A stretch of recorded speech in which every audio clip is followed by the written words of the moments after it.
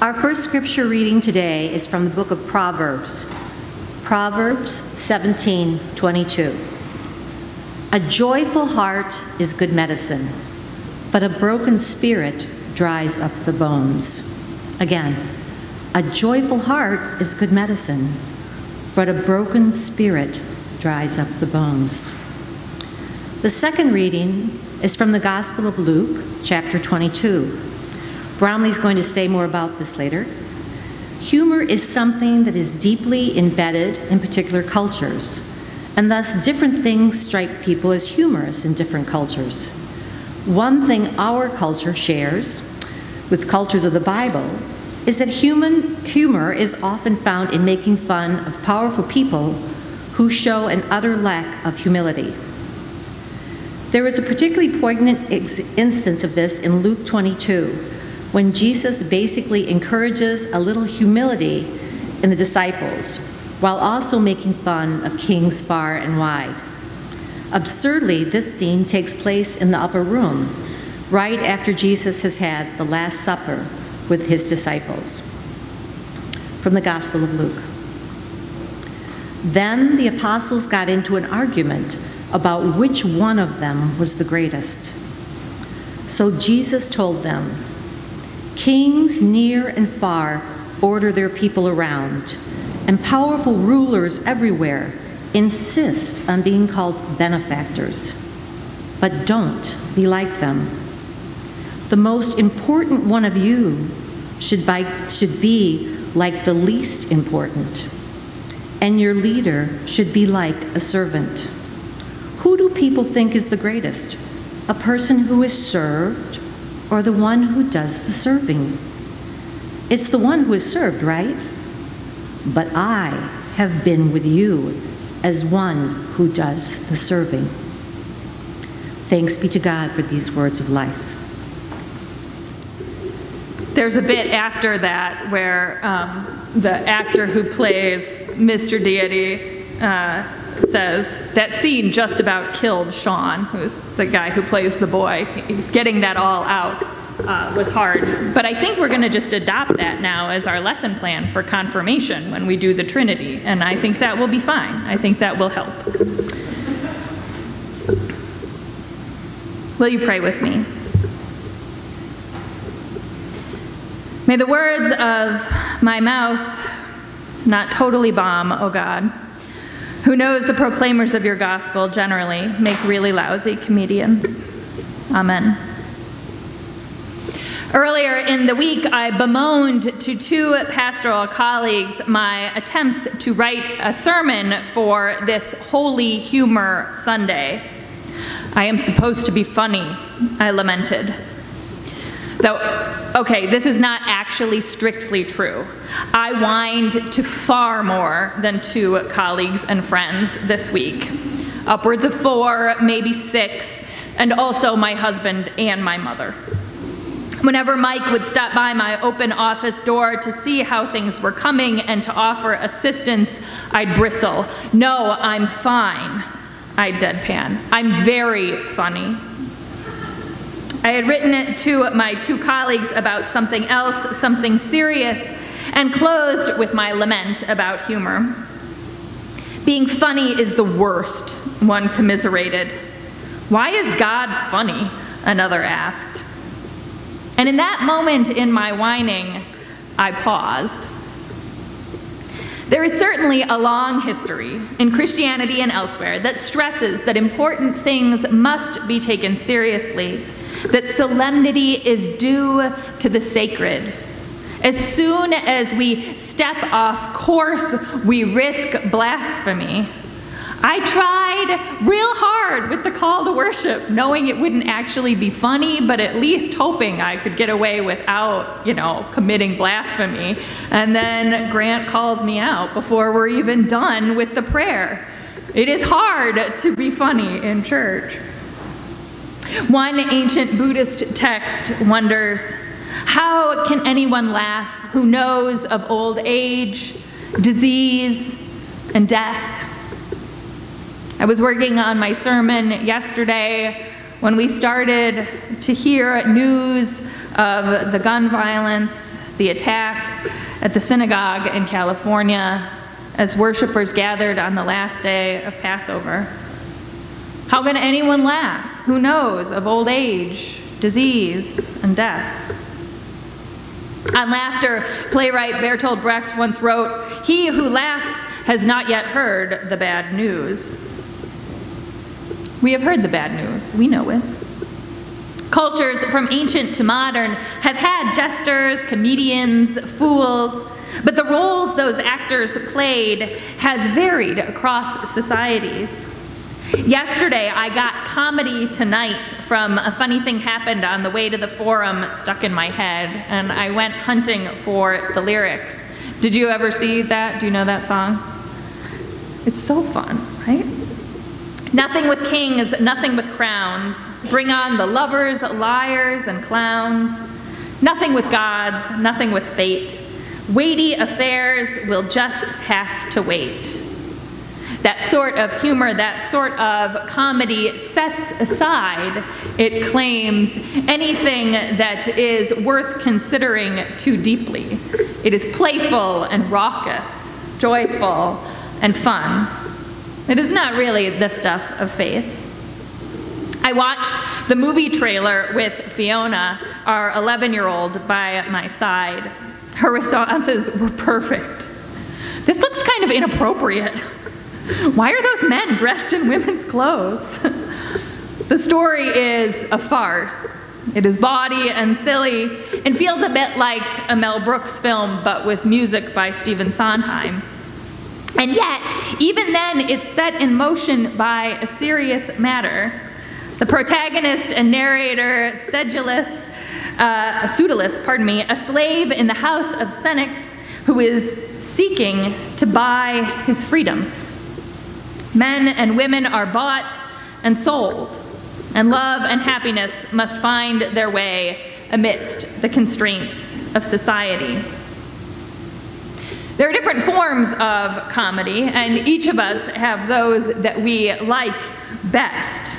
My paternal grandfather was a punster, and we spent our lives with him both groaning and marveling over his turns of phrase.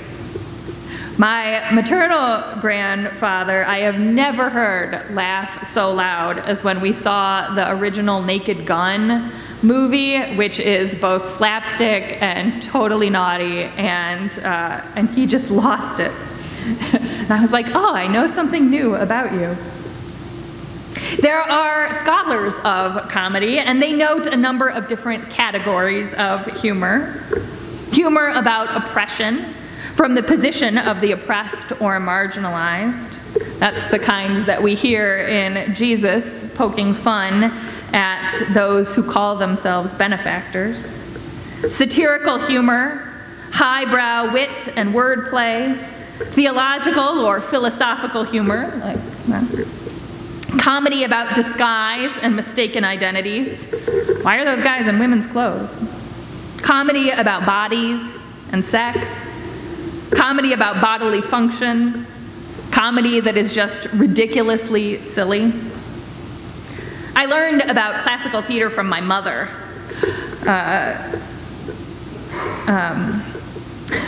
I wrote down the name of this Greek playwright, and now I'm having this like total pronunciation gaffe, and so I'm like not even going to say it. But he wrote Lysistrata and a number of other comedies, and Voltaire and Shakespeare and Wilde. My mother retires this year and has staged all those works and more. Each of those shows has wordplay and highbrow wit, political humor and satire and sarcasm, and scatological humor as well. We may often miss it because we don't understand the language or the context. Fiona's reading Romeo and Juliet in her language arts class, and I was thinking back, and I am delighted that she probably won't get most of the humor, because the first couple of scenes are just all jokes about like virginity. I'm like not really ready to have that conversation. We have to learn in those works that something is a joke from the footnotes, and as another scholar notes, a joke explained is not a joke that amuses. We also miss humor sometimes because it has been deliberately wiped away, buried or hidden. There is a sense that Indian culture, and Hindu Indian culture in particular, is not funny.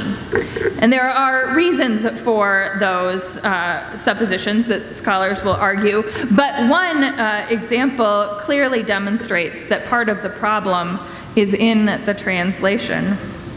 The story is told, for example, of one of the gods who has been with his lover, and afterward in the dark scrambles to find their clothes. As the lights go on, it is revealed that they are in one another's clothes. They have mixed them up. It's the danger of getting dressed in the dark and getting caught and all the things.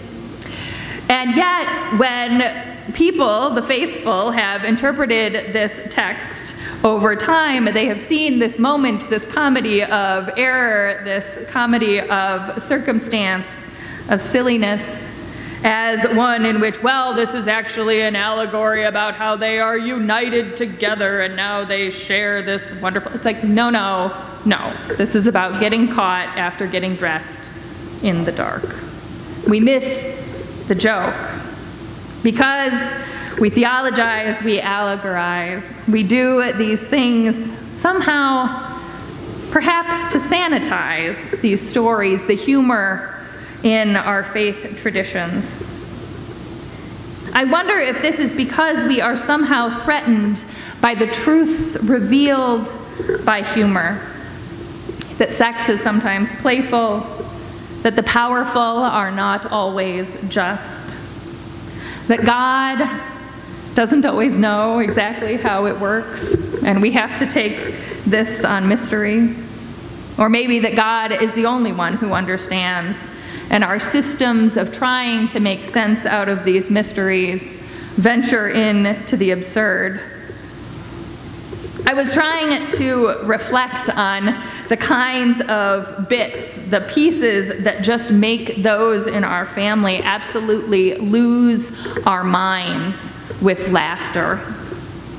And none of them are going to be shared with you from this pulpit. One, my grandpa with the naked gun. I can remember so clearly. I didn't even get it at the time. My mother, who is so cultured, if you ever want to see her just lose it, you show her this one scene from Austin Powers. Highbrow comedy. Highbrow.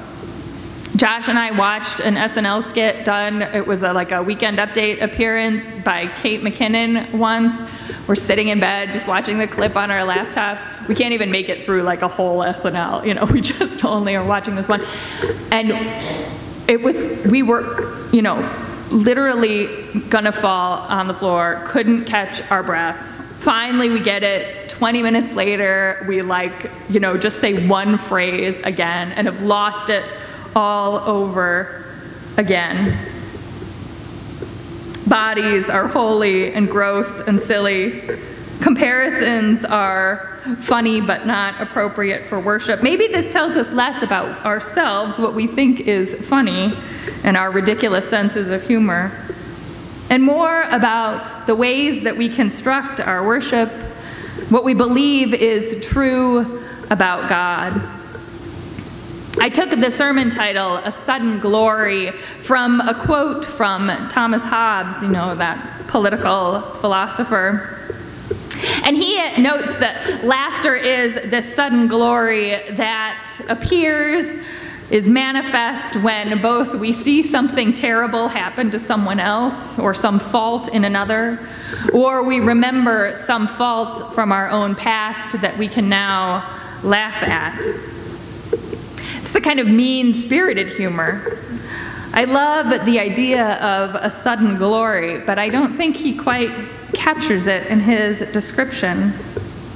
Then again, this is also the man who described human life as nasty, brutish, and short. He was not someone who necessarily enjoyed life all that much, I imagine. Still, I love this language of laughter as sudden glory. Think it captures the wonder of laughing, of joyfully seeing something in new ways. Laughter comes, the best humor comes from particular descriptions, accurate descriptions of somehow universal or shared experiences. Laughter comes from the absurd way of seeing truth in a new way. I had the privilege of interviewing Daniel Mallory Ortberg, who was at that time one of the founder and editors of The Toast, which was the best humor site for a number of years, and ceased publishing a couple of years ago, I think in 2016. And one of the reasons that they did so was because Daniel in particular had 3 deadlines a day. Every day wrote 3 funny things. That is astounding to me. I wanted to title the interview for an article like America's Funniest Christian. One of the things that I loved about The Toast, and which so many of my clergy colleagues loved about The Toast, was because it wasn't really mean-spirited. It always followed the rule of good comedy of punching up. The idea, of course, is that you can't punch down. You can't make a joke or make fun of or ridicule someone who has less power or status than you. That's not funny, that's bullying, right? That's not good Christian comedy. However, you can punch up. You can shine the light of truth. You can accurately ridicule and shine that light of truth on those who have more power or status than you. They were also, at The Toast, always abundantly silly. Ortberg would Ortberg was like an art history and literature major in college, and would just have a lot of medieval paintings and texts, and then had this series called 2 Monks. It would be like 2 monks invent Bible iconography. And they'd show medieval icons from biblical texts like the Tower of Babel. And they'd be like, so how high do you think is the Tower of Babel? And be like, well, remember, it's the sign of human hubris and trying to reach all the way up to the sky, up to God in the heavens, so probably at least a story and a half tall. And they'd show this picture, and the perspective is all goofy because people are still learning art, and so half the people are as tall as the building, and then the heaven. I feel like that was the ultimate punching up, because 1, everyone you're making fun of is long dead, and 2, you're just making fun of the fact that Western art hadn't figured out how to draw people yet. It was wonderful, and we miss it every day. It is hard to find Christian humor. I spent the week reading and watching a lot of YouTube videos trying to find something that we could show in worship. And there is funny stuff about the church. There's funny stuff about God, about us, about the human condition. But often it pokes at our somewhat delicate sensibilities. Somehow we feel that this stuff of life is not appropriate for worship, that it might offend God. We forget, of course, that God created the platypus, as we noted, and the human excretory system. Things that masquerade as Christian humor didn't fit either. Sometimes they forget about punching up and punching down. There's one Christian humor site that has come about in the last couple of years called the Babylon Bee. And the Babylon Bee has some funny things, making fun of praise band leaders and making fun of evangelical megachurch culture, and sometimes people share it. But the Babylon Bee has also published incredibly mean-spirited pieces written about just reinforcing stereotypes about women who have to go to Planned Parenthood for health care, or George Soros, which in a time when, again, Christians should be particularly mindful of the ways in which anti-Semitism functions and leads to violence in the world, we should not be joking about such things. I asked Ortberg what makes a good joke. How do you come up with all of these things? He said, it's not just punching up or punching down. That can't be the only criteria. Some others are this. 1, do I think it's funny? 2, is it overdone? Is there some new angle that can be mined? Is there some new way of shedding light? Is there some new truth to be revealed? Basically, is there a joke there that hasn't been beaten to death? A lot of humor, Ortberg noted, is death-denying, not good humor. Humor that wants to be clean, to deny the messiness of life, to suggest that if we just play it by the rules and have the same comic about Noah and the ark over and over again, that somehow we will be doing right by God. That if we can avoid blasphemy, if we can avoid perhaps angering the powerful, we can deny that death has power, that we do not have power. We laugh because there's nothing else we can do. The New York Times ran a great review of a new book on Jewish humor that did a typology of these things, of the different kinds of comedy, all the way from the Hebrew Bible and the Midrash, and then into, up to Larry David and girls. But said that one of the